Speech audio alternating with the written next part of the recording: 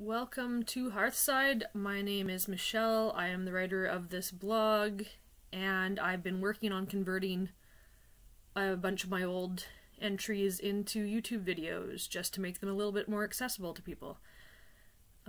This is take 2 on the blog entry entitled Housewight Interactions, and shockingly this one has been fairly popular. Lots of people coming in off of Google mostly, and I guess there's not a lot online written about Housewight, so that's probably the draw. There are lots of other sources, and I will even suggest one. I should have grabbed that book. I will be right back. Alright, so this is probably the best book that you can find on this topic, The Tradition of Household Spirits by Claude Lecouteux. I used quite a few other sources, I believe, for this blog. It's been a while. But definitely I was looking at things that had been written online already, and I have some access to some academic articles and stuff as well. But yeah, this is really a very basic post. I didn't even really go into nearly as much detail as in the book that I just showed you. And where I was coming from was just I was seeing a lot of people online talking about the Housewights and treating them with a sense that they were kind of trivial, not to be taken seriously, and you don't want to do that. You don't want to make your housewife angry with you. It will not be a good time for you. And traditionally, whites and housewives are no exception. They get offended fairly easily. So you don't want to be doing that. You want to be building relation with them so that you can have a happy home. They're going to affect the way that your home feels. They're going to affect how smoothly things go in your home. Traditionally, they would help with some chores, maybe help with the garden, keep things running smoothly, as long as you're keeping up that gifting cycle with them. So if we're looking at names that were used other than the word housewife, which is a modern English heathen word, I would say. But there's other words in English for them. The most commonly known one for English and Scottish speakers would probably be the brownie. But also in England they've been referred to as the hob or hobgoblins. In Germany they've been referred to as kobold, and Slavic people would call them the domovoi. In Norway and Denmark, the word niece is most common, and in Sweden, tomte. And this was a new one that I hadn't seen until I was researching for this blog, but tontu in Finnish, which hopefully I'm pronouncing right since I'm not familiar with Finnish. In Anglo-Saxon, they're called Cofgodas. And in Old Norse, of course, the word is husvatir, which translates to housewife, as we modern heathens usually refer to them. So yeah, they would help around the house, and when I say they help around the house, the idea of the house historically was the house and the surrounding worked land, basically. So not necessarily fields if you were a farmer, but the direct area where you would have your outbuildings, your stables, your barns, your chicken coops, any of that, and then the garden area. The idea of those things that exist within the hedge, I would say. That would be considered the house, and that would be the purview of your housewight or housewights, because historically there would be potentially more than one. Just depending on the size of where you were living and the luck of the family and whatever else.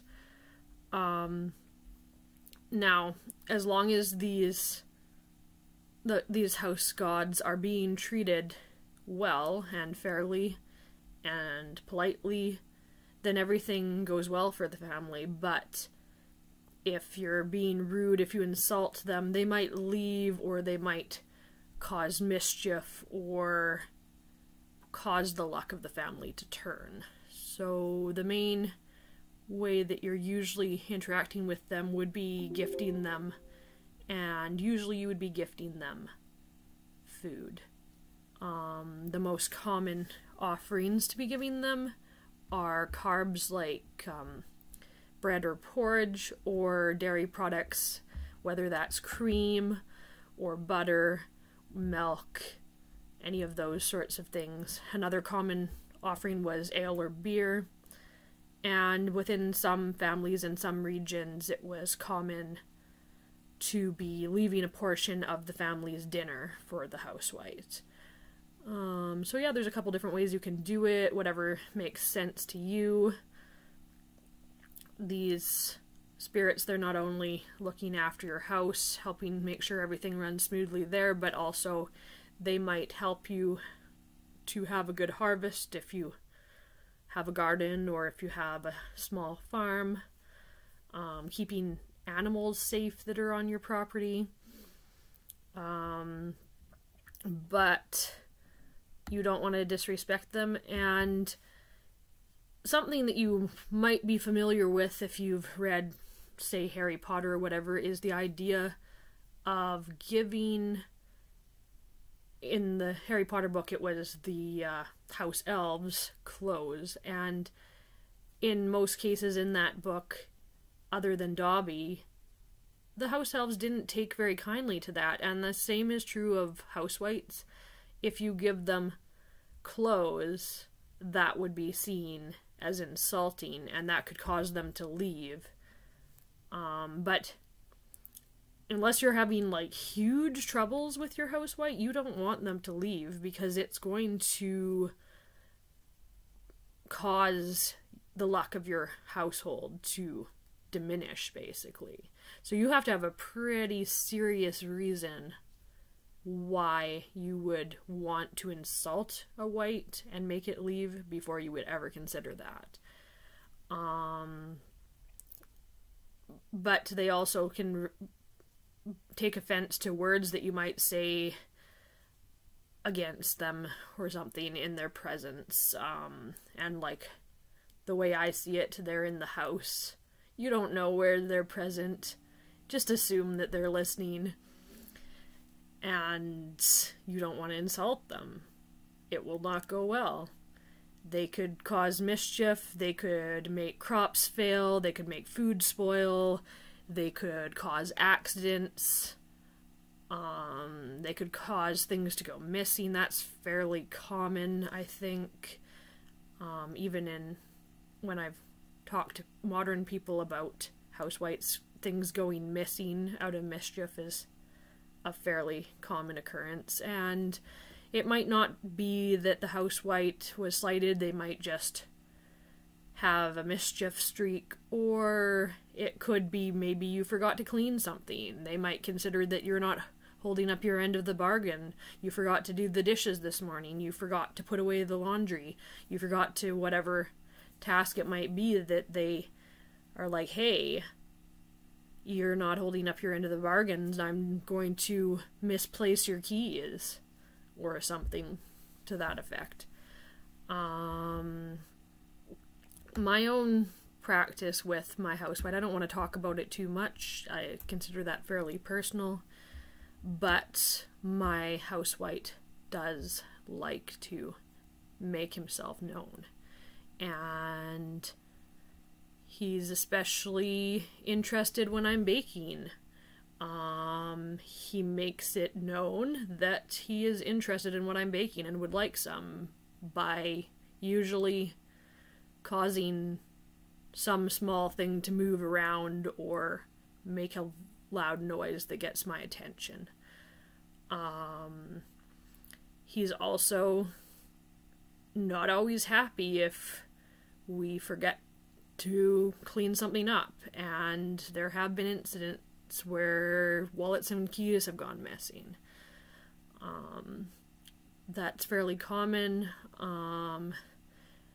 I find that they can usually be resolved just by talking with the housewight directly, maybe leaving them an offering, but just talking to them and be like, hey, do you know where my keys went? And usually that causes keys to appear or whatever has gone missing.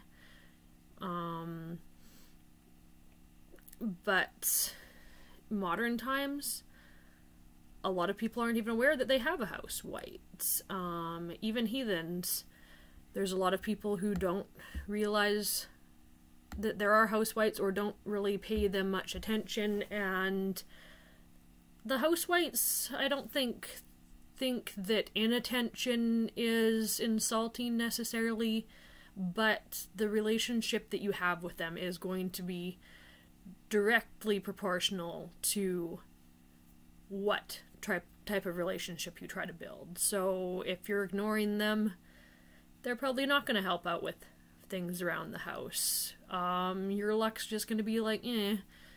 In regards to the house, I mean, there's other things that affect your worth and affect your luck beyond your home environment, but, like, they're affecting the house, like how often it needs repairs, or if things break, or if people get sick more often, potentially, or just like the tension that's in the environment when there's people living together. Like, they can affect all of that. So even though it's not imperative necessarily that you pay a ton of attention to them, and they're not going to be insulted by that per se, you will see your house environment improve drastically when you interact with them.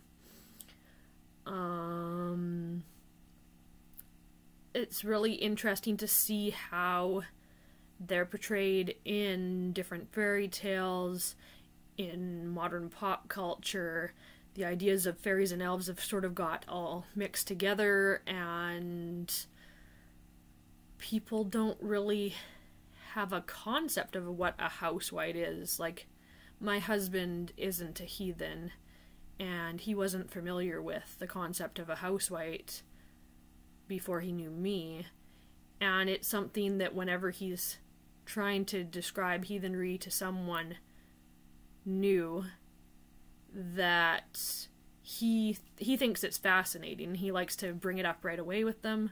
I always think it's kind of a waste of his time to bring it up before, like, maybe talking about ancestral veneration or something that is easier for people to relate to, because it just sort of confuses them and they don't know what to say and they don't know where to go with that conversation.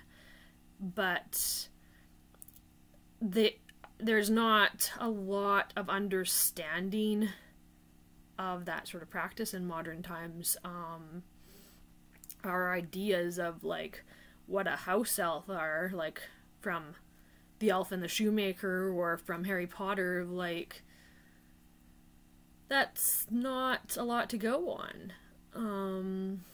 So yeah, I definitely recommend this book that I was showing you. It's got some really interesting things. It's hard to get through some parts of it because, like, they break down the house by, like, each part of the house, and it's gonna take a while, but there's valuable information in there, and you're not gonna find most of that online. So if that's something that interests you, definitely check out that book. I will drop it in the description along with all of my sources for this material. Alright, I hope you enjoyed, and Thank you so much for taking the time. You have a great day.